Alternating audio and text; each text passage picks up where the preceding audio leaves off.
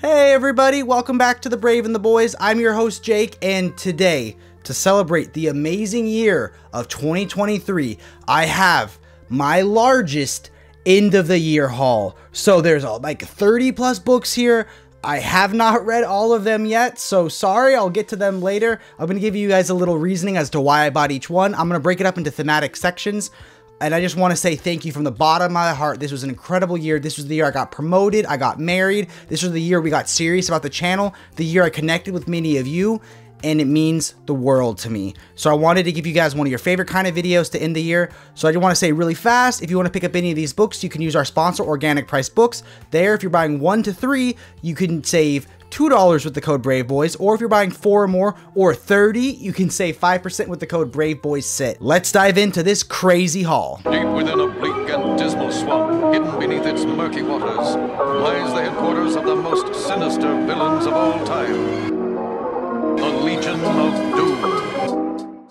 Coming up first, we're going in strong with my Marvel Omni haul.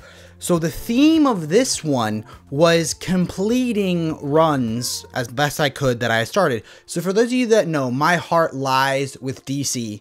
I love indie too, but my heart really goes with DC. I talk about how when I read DC, it's like I'm reading my world. And Marvel, it's like I'm visiting another world. So Marvel is awesome, but I am not the biggest Marvel fan. We don't cover Marvel as much on this channel as much as I'd like. It's just because I'm not as familiar with Marvel. So here's why I got each one. Thor 2, I wanted to complete the Jason Aaron Thor set. So Jason Aaron is awesome. I got to meet him at WonderCon, which was incredible. And I have always wanted to read this run. I had heard amazing things about the Unworthy Thor storyline, and I've always wanted to read it. And I cannot wait to sit down and read all that Jason Aaron Thor goodness. I liked the Thor movie with Gore the God Butcher, but it didn't hit as powerful as I knew the comics would. Then we have Thunderbolts 1. So I had Thunderbolts 2 and 3. I know the Thunderbolts are kind of like the Marvel Suicide Squad, so it's like a team of villains. I know the Thunderbolts is getting a movie soon, so I'm really excited. I know there's some upcoming Thunderbolts Omnis like Uncaged or Thunderbolts Red that I'm excited to read, but I heard that the first one is one of the best, and I'm happy that I waited. This is one of those awesome books where I didn't pay out of print prices for, so when it came back around and I got to buy it at a good price, it was wife approved, which we want our books to be wife approved. Moving on, we have Wolverine 4. I will say this cover is cool, but it looks kind of wild next to the spines of the other ones. But yeah, I have only read part of Wolverine #1, but Wolverine is my favorite X-Men, and I can't collect all the X-Men books, but I can at least collect the Wolverine one. So this brings me up to date on Wolverine. Moving on to completing runs, we have the final Ed Brubaker Captain America. Ed Brubaker is on my Mount Rushmore of comic book writers, and now I have the entirety of his Captain America run, and I was told by dear friend of the channel, OmniDog, you gotta wait until you have all 5 Omnis, which I did, and I didn't pay out of print prices for it. I waited for 4 and 5, so again, double wife approved. And lastly, we have Daredevil by Mark Waid Volume 1. This is controversial to some people because after 6 years of making Daredevil have the worst life ever, you know, just horrible thing after horrible thing, they're like, hey, what if Daredevil was a little happy? Or what if he was fun? What if he was light? But you know what? Daredevil is my favorite Marvel vigilante, so I want to collect as much as possible. So I know Volume 2 is coming out soon. I'm going to snag that. But again, I'm happy that I waited and didn't pay out of print prices. I learned my lesson this year. Don't buy out of print Marvel books because Marvel pumps them back into stock a lot more than DC does. Let's move on to the next section. Up next, we just casually have almost all of the Sandman universe that I could find. So for those of you that don't know and new to the channel, I got an incredible deal on the Morpheus Masterpiece Helm Edition. And if you want to watch a complete overview of this and how it compares to the other Sandman versions, you could watch that video here. But I thought, might as well get the rest of the Sandman universe. So number 2, we're going to have Lucifer 1 and 2. Lucifer obviously being the Lord of Hell who decides to leave Hell during the Sandman story. So it spins up out of that, and it's incredible. I really only know the TV show, so I'm pretty sure he's not a detective solving crimes like in the TV show, but it's supposed to be an incredible storyline. I've read bits and pieces of it, and it's fantastic. Moving on from that, we have Books of Magic 1, 2, and 3. I know almost nothing of Books of Magic other than it looks like Harry Potter with a skateboard starring a kid named Timothy. The covers look wild and amazing. I've heard that it starts off really strong and kinda doesn't finish that strong. You know, I'll have to read and see for myself, but I am excited that apparently this does spin off out of the Sandman universe. We also are going to have Hellblazer by Garth Ennis. I know we do not have enough Hellblazer collected. There's not enough Constantine love in this world, but I'm happy that I got an incredible deal on that. That was a Black Friday deal. And lastly, we have the newest one on this list, which is the Dead Boy Detectives, now a major Netflix show. So I'm excited. I'm hoping the show is good.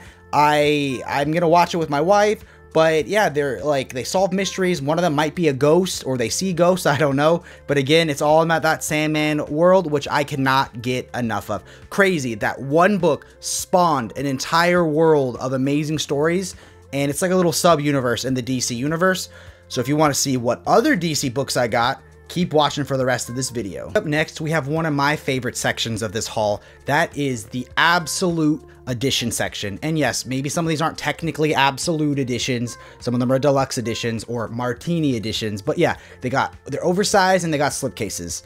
So these are books that I'm very excited to own. Up first, we have Parker Volume 1 and 2. Now, I will be honest, I had Volume 2 a long time ago. I never showed it off on the channel before because I didn't have Volume 1.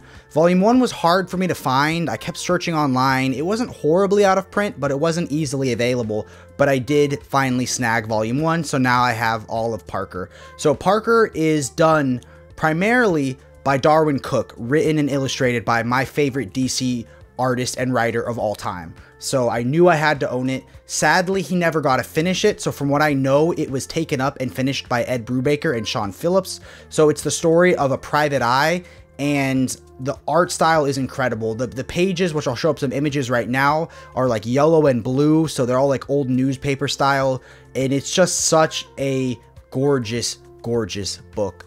Up next, we have the 3 Y the Last Man absolutes. These were given to me by my dear friend of the channel, JP from Organic Price Books. I know not all 3 of these are in print. I think 1 and 3 might be. I think 2 is the out of print one. But with books like this and like Preacher, I think they cycle them around where eventually all of them are in print. So Why the Last Man I've never read before. I've always wanted to. I know Jordan just picked up the Omni, so we're both excited to read it and review it on the channel.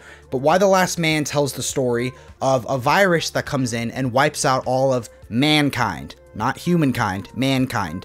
Everything but, I believe it's the main dude and his monkey, possibly? Again, I don't know anything about it, but he has to deal with being the last man in a world full of women.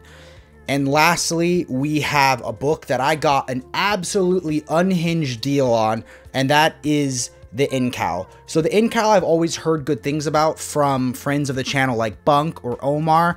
And the other day, I was passing a Saturday afternoon by doing the Organic Price Books Whatnot streams where they sell their slightly damaged books. And when I say slightly damaged, I mean you'd have to be crazy to think these books are even remotely damaged.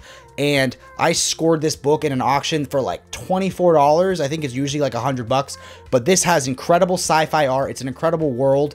I think, I don't know all the context behind it, but I've heard it was the origin to the Fifth Element, or at one point this was what he was trying to make, but that also gets mixed up with Valerian, so I don't know for sure. But this is a gorgeous deluxe edition, the size of an absolute. It comes with a little art book in the back, and it just looks like an amazing sci-fi story, one of the ones I'm gonna read next. Let's jump on to the next section. Next up, we have the indie section. As all of you know, on comic book YouTube, I am the premier voice of indie comics. Sorry, Mitch. Sorry, Bunk. That's me. Just kidding. I'm kind of a dummy. I just found out, if you look here, only Volume 2 is out of the shrink wrap.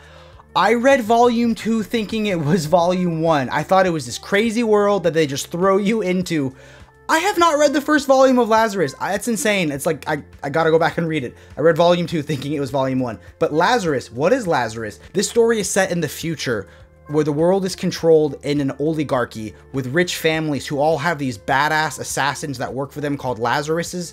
And it's just an amazing story. I mean, I gotta read volume 1 and see if it's as good as volume 2. And then we have volume 3 of Invincible. So this completes my hardcover collection. See, I'm someone that likes collecting. So as soon as I was done with the paperback compendiums and I heard they were announcing hardcover compendiums, I said, I gotta go back and recollect it. So I sold the paperback and bought the hardcover compendiums. Invincible, incredible. You got to check it out. Amazing series. And then you can then you can watch the TV series with your friends and kind of look over every time something big's about to happen. So Invincible, one of the most satisfying endings of any comic book series ever.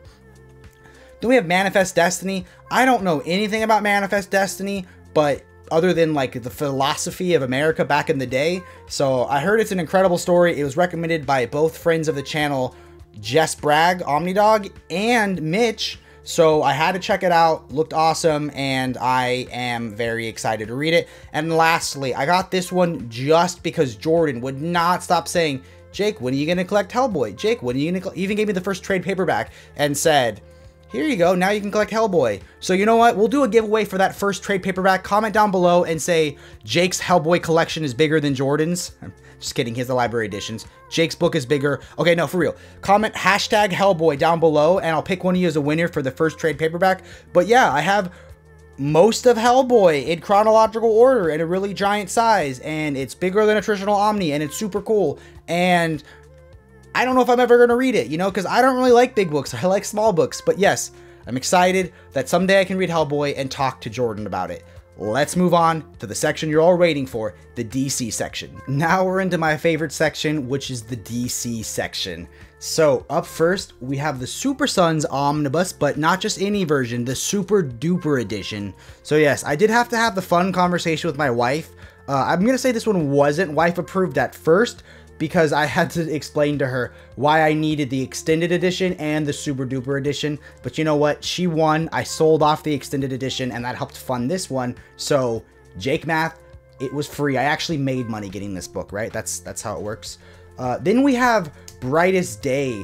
Brightest Day was because of friend of the channel, Chris Balga, host of the World's Finest True Believer podcast and like 6 other podcasts. If you want to watch a stream with me and him, you can watch that here.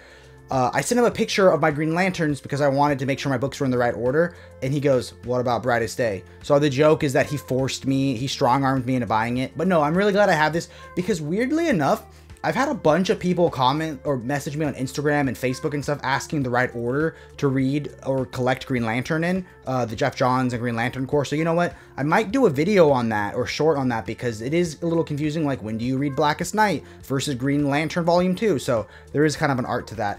And then we have a newer one on the list, the Wonder Woman by Gail Simone. So Gail Simone is a writer that I never even knew how much I loved her, but I found out she was the writer behind my favorite episode of Justice League Unlimited, the one where Green Arrow and Black Canary go on a double date with the Question and the Huntress. So I'm super excited to read her Wonder Woman. This is actually the first Wonder Woman book I own, besides the copy of Dead Earth that Jordan loaned me that I'm never going to return. Shouts out to that book. And lastly on this side, we have the Justice League Dark New 52 Omni. Now, here's the thing. I haven't read the New 52 run, but I have read the Rebirth run, which was announced for next year. And I wanted to have, you know, a full run of Justice League Dark post New 52. So I am excited to get this. I heard it's really good in the beginning and kind of dips in the middle, but I'll read it and tell you guys my own thoughts. Moving on from that, we have The Flashes by Jeff Johns, so all 3. And what I will say is that this was kind of a fun story. So an aunt of ours gave us a late wedding gift, which was like a fat Amazon gift card. And I was joking that like, oh, it was my aunt, so I could use them on comic books. And my wife was like, okay, you can use that gift card on comic books. If you do 5 tasks for me this weekend, you can't say no to any of them. So like all weekend long, I was like Mary Poppins doing like all the laundry and like setting up tables and, you know, but it was fun. I earned those and I used a gift card, so they were free. Then one that's super exciting is Batman Eternal. That was the one out of print Batman Omni that I didn't own. And I can't even tell you how many nights there were where I would be eBay searching and there'd be a Batman Eternal for only a couple hundred and I would always want to add it to cart. But no, I didn't. And the feeling of finally slipping, because I've had a gap in my bookshelf, because sometimes I'll leave gaps if I know a book is coming out, so you don't have to reorganize the whole shelf. And that feeling of sliding in that Batman Eternal that I didn't pay out of print prices for was worth the months and months. Jordan said, oh, you don't have Batman Eternal? Guess you can't read Batman and Robin Eternal yet, you know. But you know what? He hasn't read it either, so he's fake. And lastly, I was asked once, are you going to get the Hush Omnibus? And here is my answer. I said, I have the Paul Dini Omnibus, and I have the Hush Absolute, so I know what's going to happen. And they said, oh, you're not going to get it? And I said, no, that'd be too easy.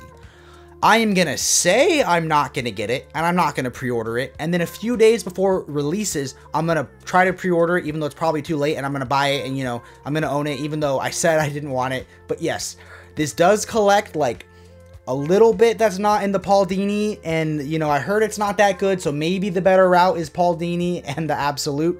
But yes, I'm happy to own the Omni, the Absolute, and the Paul Dini Omnibus. And I think this one's fun because I remember how excited we all were for the original Hush Omnibus, and Amazon kept that listing up for years, and I'm so happy to finally own it.